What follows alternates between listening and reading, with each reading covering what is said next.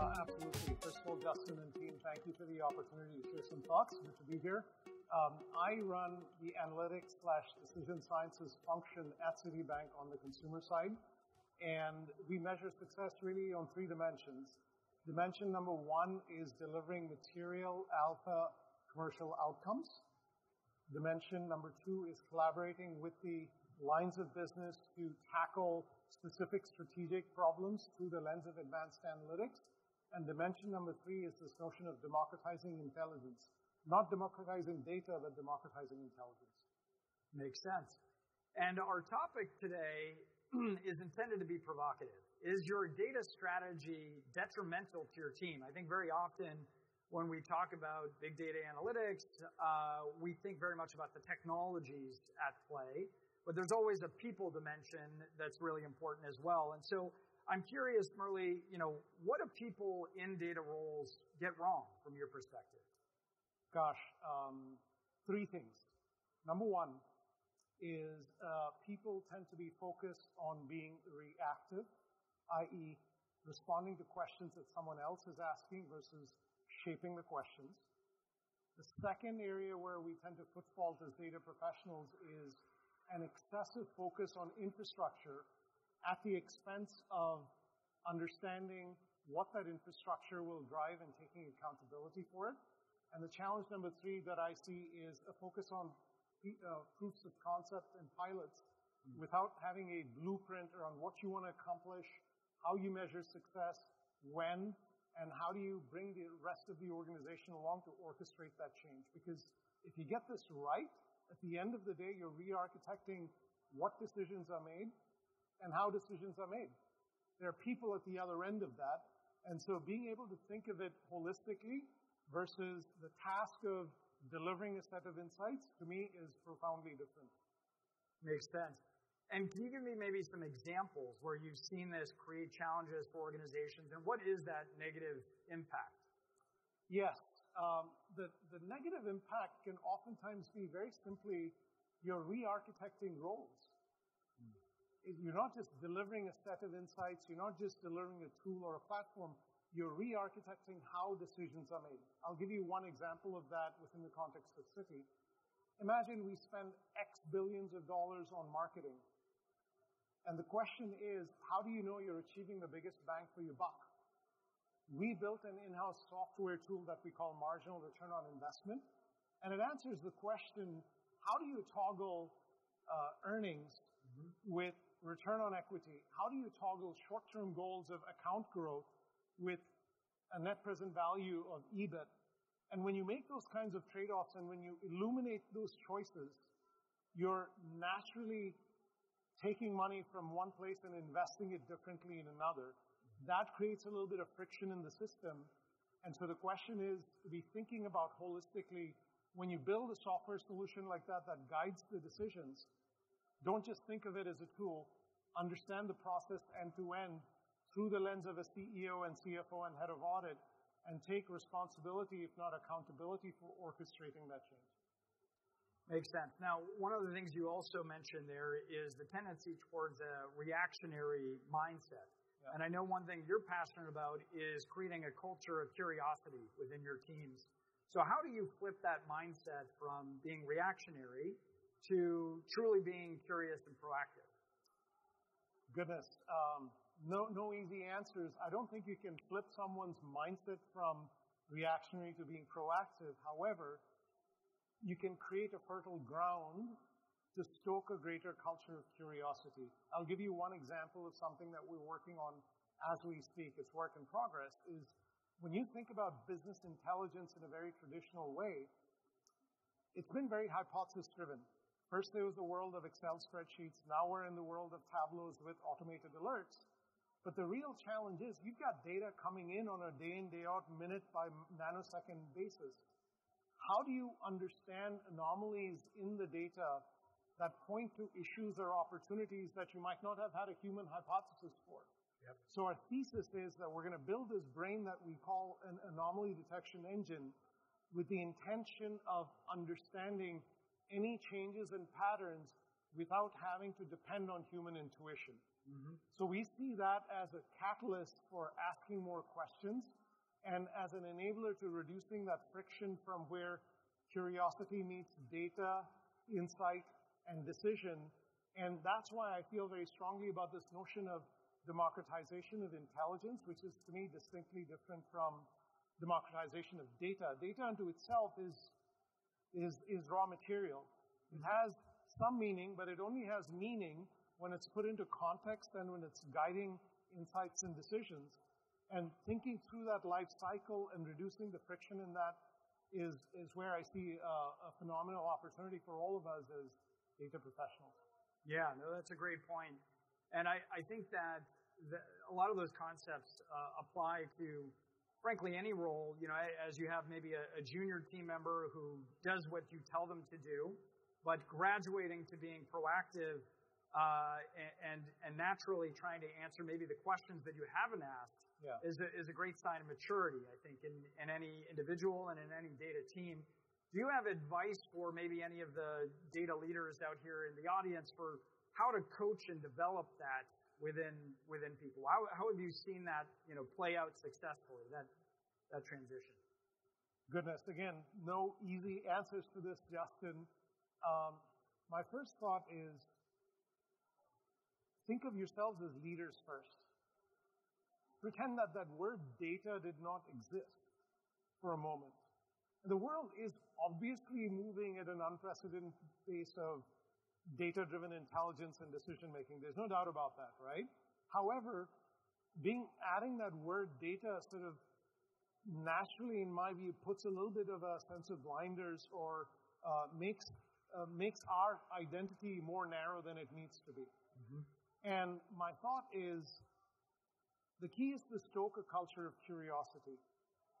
And the way you do that, I think, is by challenging junior analysts to not just think of tasks, but think about the meaning behind the tasks and the context within which those insights will lead to decisions and outcomes. And the phrase that we use in my team quite a bit is this notion of zooming in and zooming out.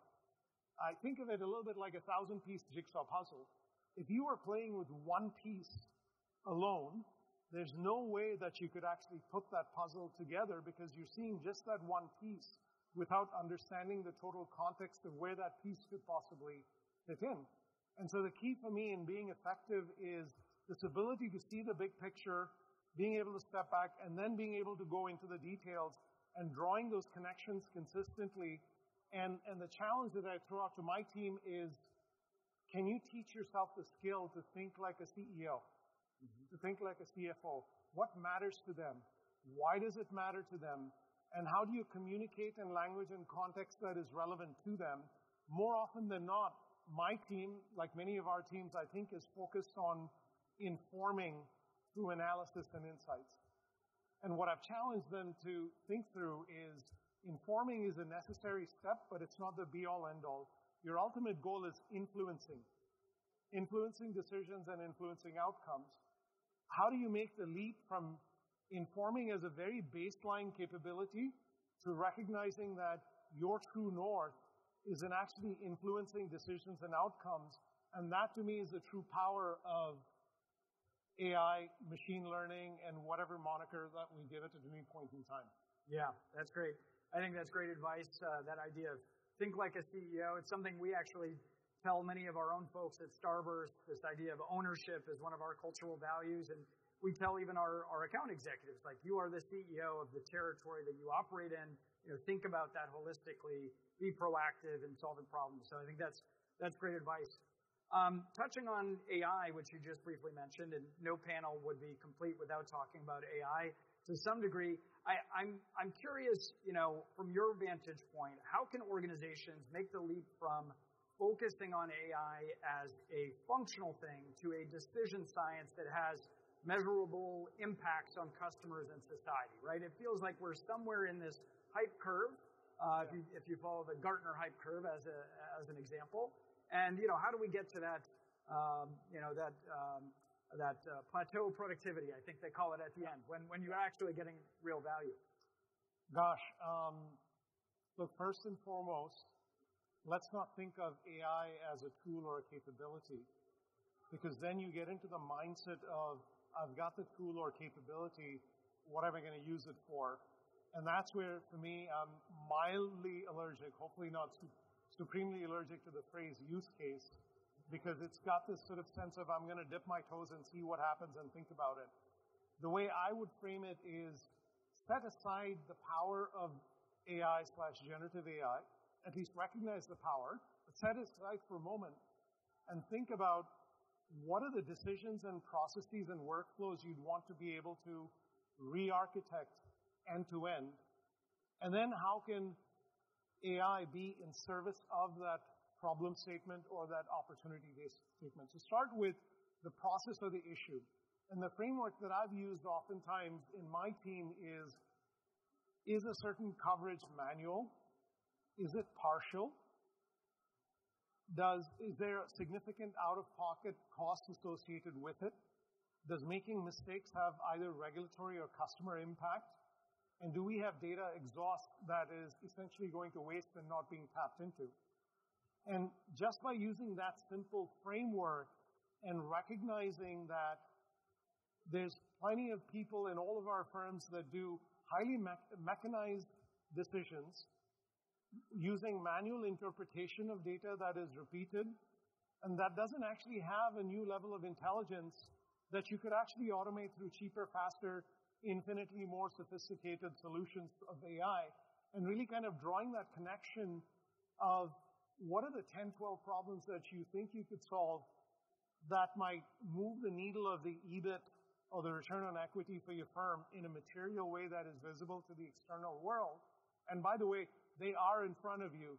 You just have to sort of conceptualize them and work your way into what tools or methodologies you want to be able to use in service of that, and how do you orchestrate that end-to-end change. And that's tough because it's a whole lot easier to talk about, do I choose Snowflake or do I choose Databricks or XYZ? Yep. That's a very concrete decision. Yep. And so the discussion of tools and, do I like ChatGPT or Llama and so on and so forth, it's not that those aren't important questions, but that's a little bit like saying, should I wear brown shoes or black shoes to work today? Yes, it sort of matters, but not really. The bigger question is being able to conceptualize, to be able to reimagine critical aspects of core operations in a way that you could re-architect, and then work your way back to the tools and methodologies that you'd want to be able to use, and the people orchestration and the change that you'd want to be able to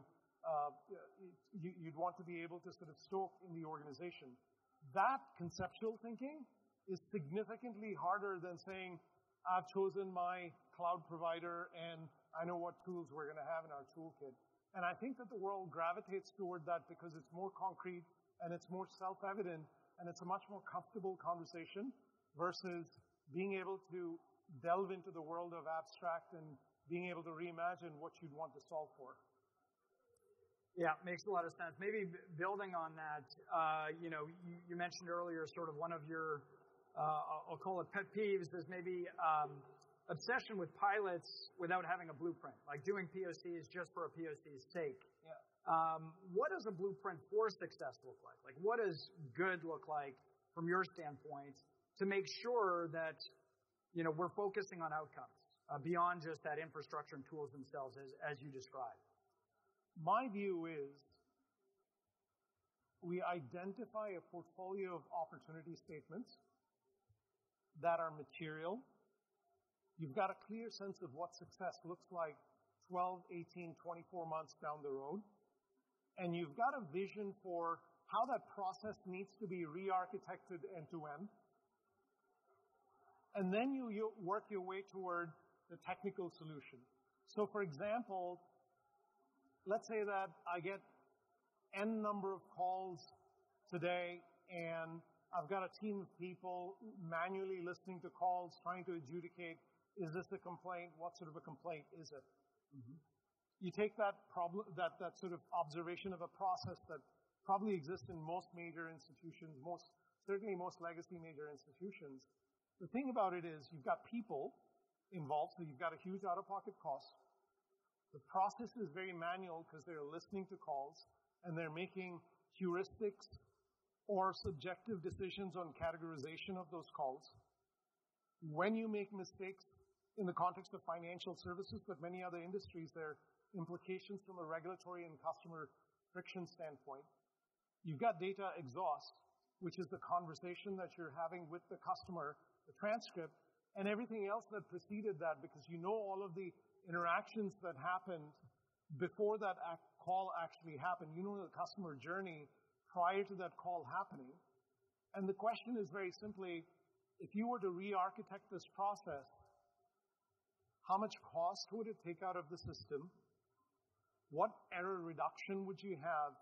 And oh, by the way, could you use this as an opportunity to create more democratization of the intelligence of what is happening with those customer interactions in a way such that if you were the chief marketing officer, you'd get a particular lens. If you were the head of compliance, you'd get a different lens. Every functional area could actually get a bespoke view that allows them to engage in that content and get the pulse of the customers on a daily or a near real-time basis.